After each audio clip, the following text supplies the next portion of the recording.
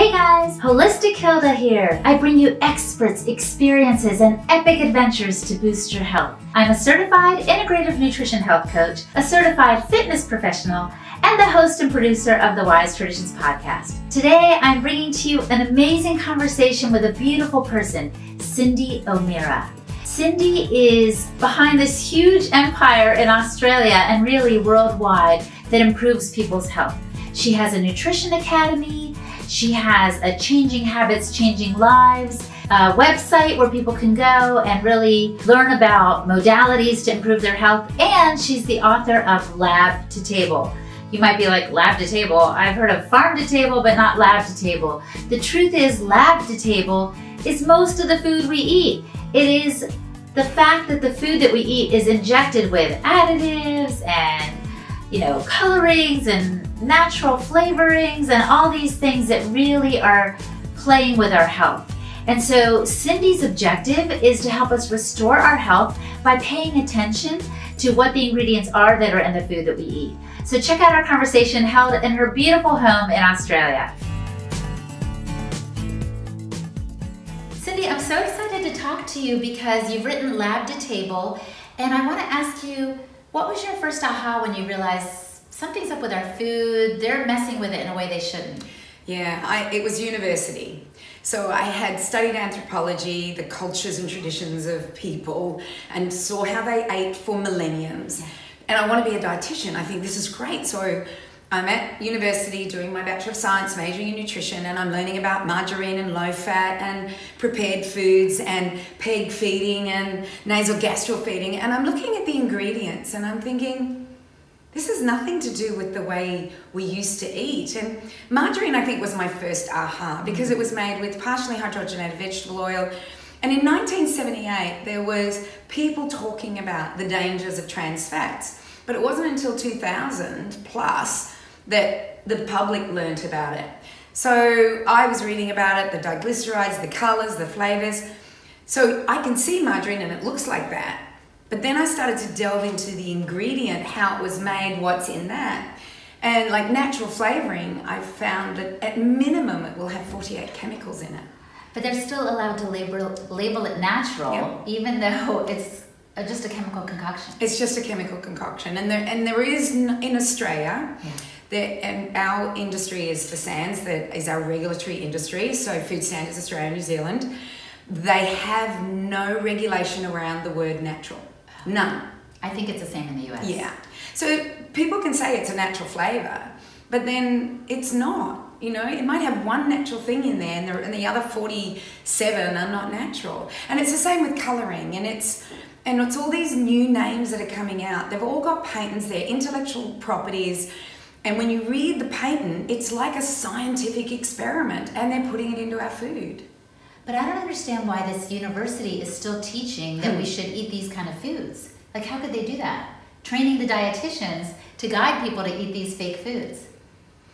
I don't understand either. I would say it's funding. That's the only thing I can put it down to, because I learnt that in the 80s, and I have nutrition students who come and want to work with me, and they've been teaching the same thing. They're still teaching the old cholesterol thing. They're still, like, I had this one young girl work for me recently, and I asked her to do a meal plan for me for somebody, and it was an egg white omelette. I thought that went out in the 80s. I really did. But she did an egg white omelette, and I went, she's not learning what I thought they should be learning. So the 80s called, they want their omelet back. Yeah. What the heck? Yeah. Now, what do you think are the worst foods, the foods that are most tampered with, the foods that you would recommend that we avoid because they're not real at all? Yesterday you said breakfast cereal, I felt like, right? Oh yes, I did say breakfast cereal, yeah. So a breakfast cereal is just a wheat grain or a barley grain or whatever, corn or whatever, that's probably been monocultured, so its agricultural practices are probably not good, so there's probably chemicals in it, so that's a start.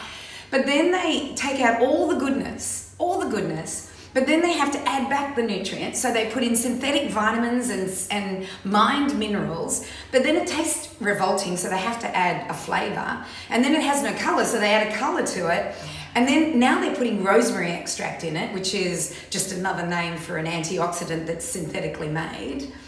And then they'll put a vegetable powder. And that was my first clue, is that I was looking at the breakfast cereal about probably 10 years ago, and I went, why are they putting rosemary extract in there? What is rosemary extract? Because they wouldn't put anything in that's good. That's the way I saw it.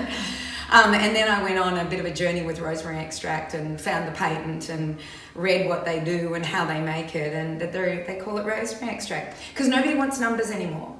They don't want the numbering system anymore. I see. So they don't want to see red dye number 5 on the package. No, they want to see maybe beta-carotene or turmeric, or it'll be curcumin.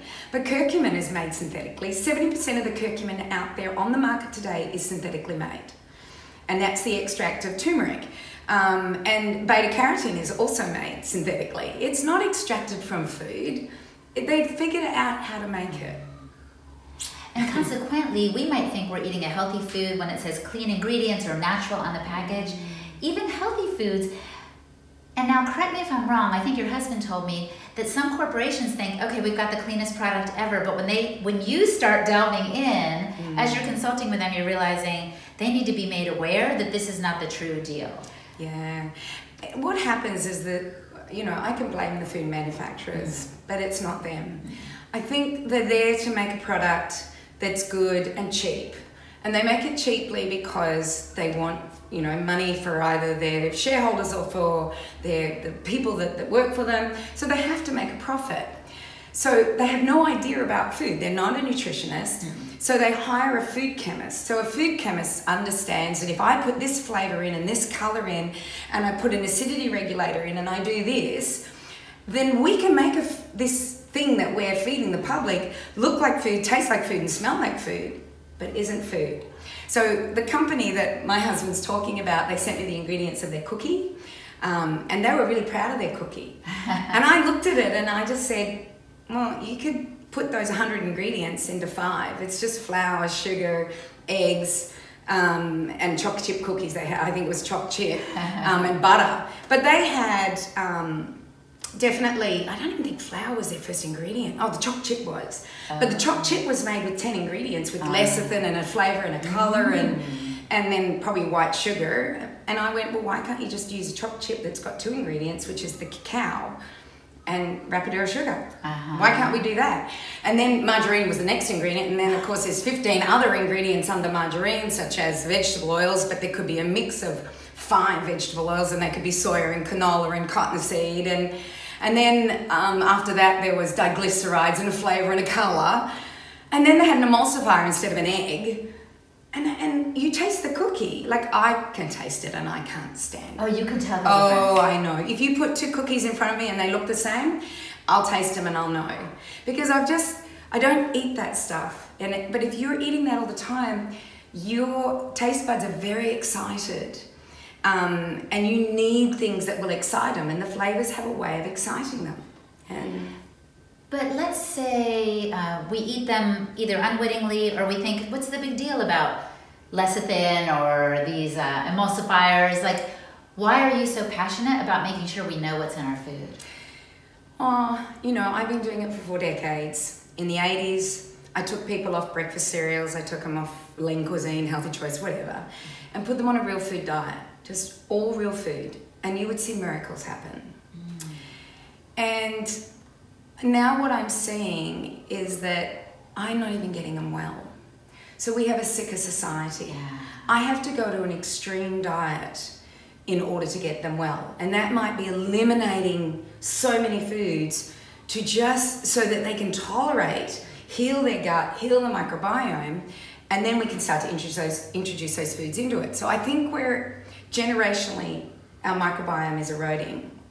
Agricultural-wise, we're using a product that's an antibiotic that is decimating us, and it's in all of our foods. So, which product is that? Glyphosate. Yeah, glyphosate. We'll round up, or in Australia we have 596 registered glyphosate-containing products. No way. And it's used everywhere in Australia. Like, most of Australia is being sprayed with it. And our bodies react to it as if it were an antibiotic. Definitely. Yep. And a lot of other ways as well. So it will, it will take minerals out of our system. It stops the shikimate pathway, which produces our tyrosine, tryptophan, phenylalanine, folic acid, enterobacter, now iron carrier, coenzyme Qs. So we're slowly losing the ability to make the things that help us think, to create health in our body. And when you compound that with all of these other additives, and there are 3,500 flavors out there that I know of. 3,500. 3,500. Yeah. And none of them are real because, international flavors and fragrances, they have a monopoly on it. And they do fragrance and they do flavor. And now they're calling natural flavor a natural aroma. So you kind of go, what's a natural aroma? Just relabeling to add to the confusion. Yep. So the main thing for us to do is to pay attention to the ingredients in our food, or look for one ingredient foods, right? Yeah. I'm one person who, and there's a lot of people that believe this, but I'm someone who has always believed this, is I have the one ingredient pantry. And the one ingredient pantry is that in my pantry I have lots of one ingredients. So I have my nuts and my seeds and my salts and my spices and my herbs. And then my fridge has all my fruits and my vegetables and my dairy and all of those. So they're always one ingredient. And then from there I can make 1,000 foods, different foods. I can ferment my foods. And people are probably thinking, oh, come on, that's too hard. I can't do that. And I kind of go, well, if you don't take the time for your health right now, then you're going to have to take a lot of time later for illness. And the statistics go that the last 15 years of our life, we're on medications, we live a less than optimal life, and we live with a major chronic disease in our last 15 years of life. So if you're going to live to 75 from 60, which is my age, so for the next 15 years, I'm going to be chronically ill, and then I'm going to die? No way. Nowhere to go. No way, So what I do is I do the best for my body. And by me doing the best for my body, then I'm powerful as an activist. Because I'm not purchasing those foods that are made by chemical companies that fool the food industry to use them because they're cheap ingredients that then feed the population, that is now costing our government and your government. Well, your government has gone broke with healthcare. Oh yeah, absolutely. So we're still a socialist healthcare government, but and people get free healthcare, but it's not going to be for much longer because people are so sick that we're going broke as a result of it. Oh my gosh. Yeah, billions of dollars are being spent. So the idea is to take our health back into our own hands by eating one ingredient foods, or making a mix of things with those one ingredient pieces. And she just made me the most amazing breakfast with all these solitary ingredients. Tell them what you made me, because it was fantastic. I made you just a little egg, like a little egg dish, I guess it was, and I put it in a little patty.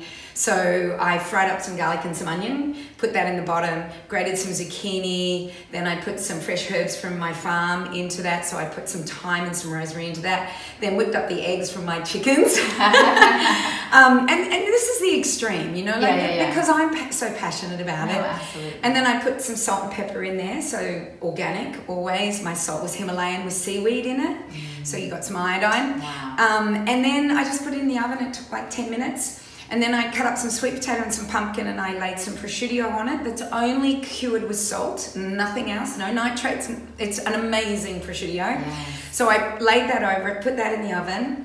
Then I made you some pesto and mayonnaise that I'd made yesterday. So all from a little avocado on the side. Oh, an avocado. Everything's super fresh from her farm or locally sourced. She knows the sources of her ingredients and her food, and it shows in your vibrancy and energy. Thank you so much for chatting with us. Oh, thank you, Hilda. I love what you are doing too. It's incredible. It's so fun. Thanks for watching, you guys, and I want to let you know about two special things coming up.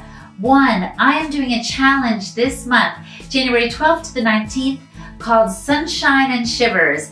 My purpose is just to help everybody get a little bit more sunshine, and I'll explain the science behind why that's important and the benefits you'll get from it, and a little bit more time in the cold adapting. So every day I'm going to offer during that challenge little tips and tricks that you can do to start implementing some of these really natural hacks to improve your health. I'm telling you, if you change nothing in this new year for your diet or your exercise regimen, you will still feel the benefits of applying these hacks of sunshine and shivers to your life. So click on the link below so that you can do this challenge with me. And everybody who participates has an entry to win 2 blue blocking glasses, daytime and nighttime, and a pair of air tube earbuds from my friend Thaddeus Tomorrow. These are amazing, so you don't get all the waves coming into your head from your devices that you're listening to. And the other thing I wanted to tell you about, sorry I got a little long-winded there, is this trip to Ecuador. You guys, I have never taken anybody with me on my adventures, and this time I am. So we're gonna go to amazing Ecuador. We're going to explore natural beauty. We're going to eat traditional foods. We're gonna engage with one another and apply some healthy living hacks. We're gonna jump into waterfalls and catch the morning sunrise. It's gonna be epic, the truth be told, and I want you to come with me. We've extended the special early bird pricing through the end of January. So please sign up now because space is limited. There's only room for 12 people and people are starting to sign up now. So join me, won't you, in Ecuador? And I look forward to being with you. Don't forget all the things here on this channel. Click on the little notification bell so you can know when a new video is uploaded, and subscribe so you don't miss a thing. Thanks, and I'll talk to you soon.